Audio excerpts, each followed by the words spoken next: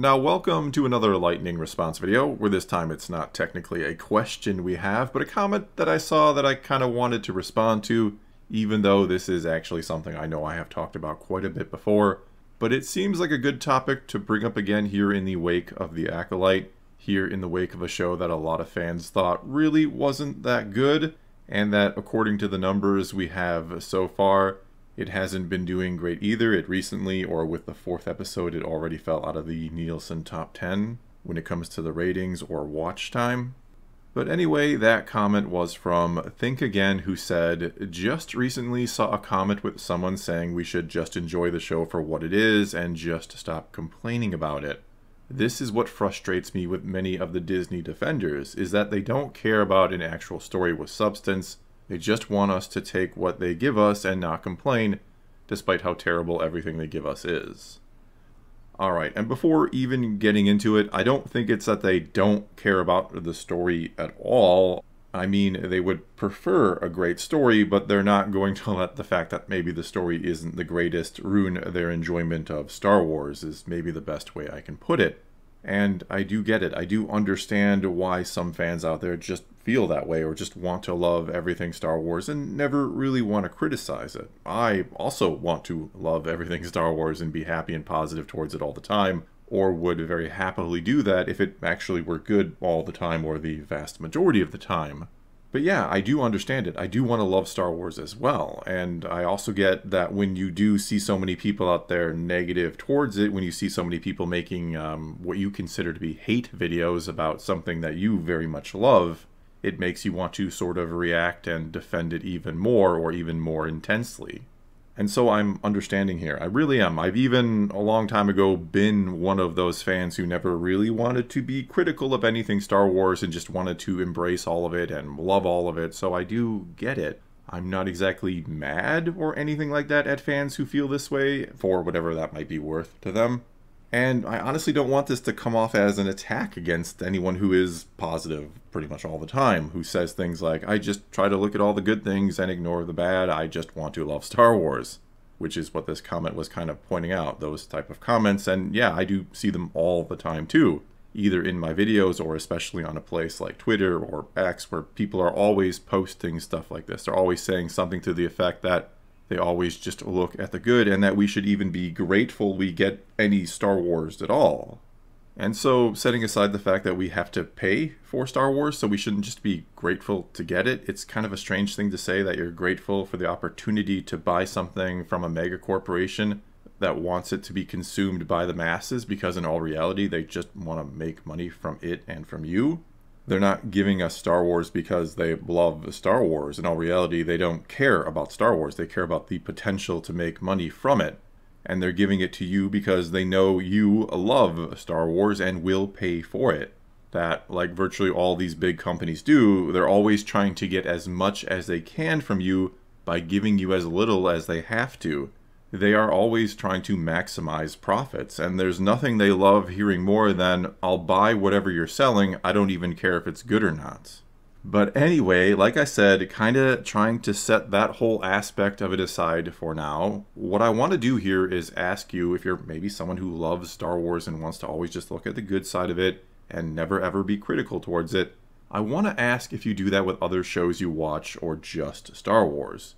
Do you, for example, start a random show on Netflix or whatever, and maybe you don't find it so interesting, maybe it's kind of average at best, but you watch the whole thing anyway, and then you just try to look for all the good parts and be positive and happy, even going to Twitter or X and kind of celebrating it and saying these were the positive things, ignoring all the negatives, and basically kind of proclaiming it one of the best things you've ever seen, even if you really know it wasn't?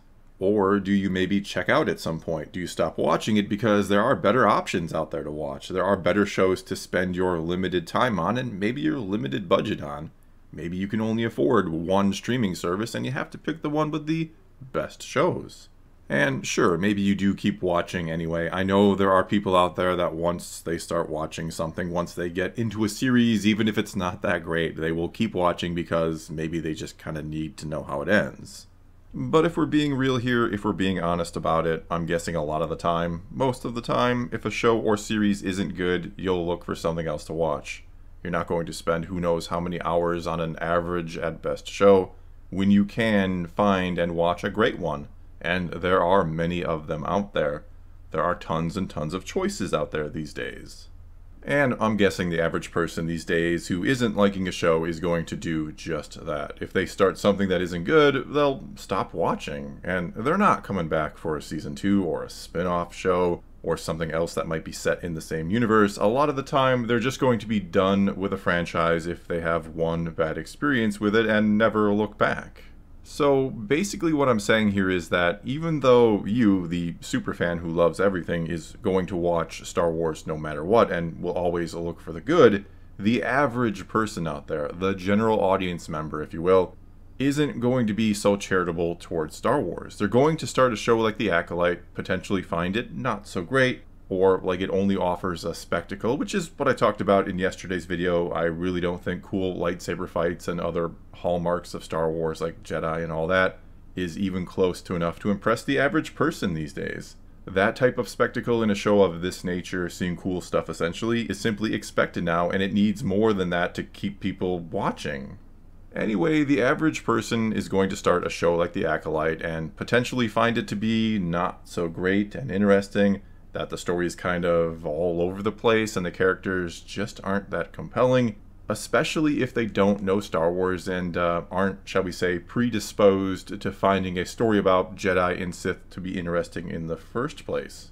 And so there's a good chance they're going to find it kind of generic and boring, or just not understand why they should even care about this in the first place. Again, they're not Star Wars fans. They don't understand what is going on between Jedi and Sith and why it is such a big deal.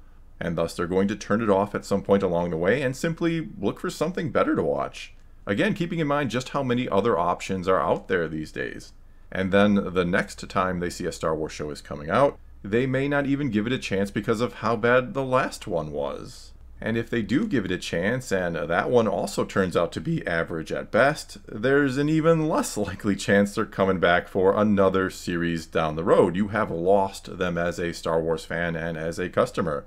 Even if they hear a bunch of good things about it on social media, because, I mean, they saw a bunch of good things being said about The Acolyte back in the day. They saw Star Wars fans proclaiming it to be amazing and clamoring for a second season of that mediocrity. And if that's amazing to them, if that show is worthy of a second season in the opinion of Star Wars fans, if that's the standard they go by, if that's the standard of Star Wars fans, then I guess this franchise just isn't for me. I'm not seeing what they're seeing, and I guess I never will. And look, I'm not saying you have to go out there and bash The Acolyte. Heck, you may, and I know a lot of you do, you may genuinely love the show and you do think it's that damn good, and if that's you, if that's how you genuinely feel about it, then more power to you. I'm glad you liked it. But for a moment here, try to take a step back from it. Try to take a step back from being a Star Wars fan. Try to, say, look at it through the lens of a non-fan. Someone who is not seeing the things you potentially are. Is not understanding why some of these things are so important, that at best has a very basic understanding of this franchise, that didn't know or care who that creepy guy was peeking out of the cave for 2 seconds, who doesn't have any real vested interest going into this when it comes to the whole Jedi and Sith dichotomy. Try to look at it that way and tell me what you think they'd think of this show. Do you think it's turning non-fans into Star Wars fans, or do you think they just saw it as a pretty generic sci-fi show with, sure, maybe some cool lightsaber fights here and there, which they've heard are pretty cool in Star Wars from time to time? And no, I'm not trying to contradict what I said moments ago about spectacle, because yes, absolutely, some will always just enjoy things like a good lightsaber fight and won't care about or need any real meaningful context to enjoy them. And yes, it's fine if you just enjoy to watch a good lightsaber fight. I enjoy them as well. But I would argue more viewers these days care about getting, again, great characters and compelling stories that are well written than want just a pure spectacle. Sure, some may always love the flashy stuff. They may always come back for a cool saber fight. But the problem is, like I tried to point out yesterday, but other shows offer great fights and visuals and offer a fantastic story with compelling characters that they quickly get vested in. I mean, there's a reason why, say, House of the Dragon is crushing something like The Acolyte when it comes to viewership. And so if you are that fan out there who is grateful to be getting Star Wars and you want to keep getting it, it's actually in your best interest to be a bit critical towards it. It is in your best interest to, at the very least, say to Disney that this is what I think Star Wars could do to be better, instead of just always saying, this is the part I loved and I want more of it and I don't care about the bad parts at all. I'm fine with that. I'll just ignore them because the lightsaber fights are cool and I love Darth Plagueis. And again, to be clear, I'm not saying you can't love all that stuff. I'm not saying you can't love or shouldn't take enjoyment away from the Acolyte if you really want to. That is fine by me. Enjoyment is subjective, and just because I don't like something doesn't mean you have to not like it too. But if we're trying to be objective about it, is the Acolyte the best Star Wars can be? Is it truly the best product they can put out there? Do you really believe that? Or do you really just want to believe that? Or do you just love it that much where you don't want to think about the fact that, no, this isn't the best Star Wars can be, and that maybe those people who are hating on it all the time actually do have a bit of a point? And that maybe just proclaiming everything to be fantastic, or to ignore the bad and to get mad at those who do point it out because they want Star Wars to be the best it can be, and to give Disney and Lucasfilm a quality pass, maybe that is detrimental to the franchise in the long run. Maybe you happily accepting less than the best is an excuse for them to keep giving you less than the best, which then chases away others or stops them from ever getting into it because they're not like you. They are not Star Wars fans. They have no reason or desire to be charitable or forgiving towards it. In fact, again, with all the options we have these days, they're going to tend to be more critical than anything else because they're going to look for the best thing to watch. And they may end up just thinking, this is a crap franchise, and move on from it forever. They're going to watch it, get frustrated with the poor quality, ask why they're subscribed to Disney Plus for this. Again, a lot of people only have maybe 1 or 2 subscription services. They have to choose which ones, and they're going to base it off the quality of the content, of course. And so they are going to cancel their subscription. And Disney and Lucasfilm may end up confused. They'll see all these fans on X saying how great The Acolyte was, but that so few are watching it. So what are they supposed to do? What is the takeaway? How can we, as Disney and Lucasfilm, make Star Wars better if there's these fans out there that just love us and tell us how great everything we do is, and where we're just going to ignore those who tell us they don't like it because everyone tells us they're just a bunch of ists and phobes? They're just a bunch of bigots, so we can't listen to them, nor would we want to. I don't know. The true irony here is that the I'm just grateful for any Star Wars crowd are in large part going to potentially be responsible for Disney putting Star Wars on the shelf for a while because everyone but them has checked out. They don't seem to understand that those who are critical of it not only want quality for our money, but we want the best for the franchise because we are also fans of it. It's kind of like a parent that disciplines their child when they screw up. They're not doing it because they suddenly hate their kid.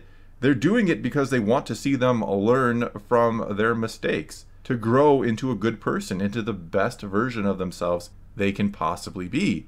And that's what the fans who quote-unquote hate Star Wars actually want. We want the best version of it. And I'm not sorry I don't just settle for less. Especially when, long-term, it could mean the end of Star Wars to keep just settling for something others, potentially new fans, will never ever take interest in. I'm glad you're enjoying it, I really am, but if no one else is, they're not going to keep making it just for you. Well, that is going to be all I got for you this time. Now it is your turn to take to the comments below and tell me what you think about all this. Do you agree? Do you disagree? What is your take on always being positive towards Star Wars? Is this the way we should all be, or is it detrimental to the health of the franchise?